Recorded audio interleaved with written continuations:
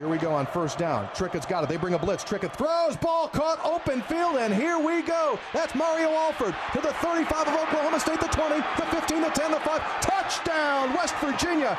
Ramon Richards, the freshman cornerback, got beat by Mario Alford, who lined up to the left of the formation. He cut across the middle, and Trickett hit him right in stride, and it was all the way open field for Alford.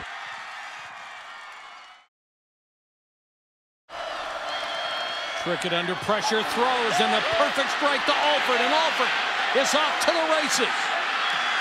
Mario Alford, 79 yards on a perfect strike from Trickett, and two big pass plays for the Mountaineers.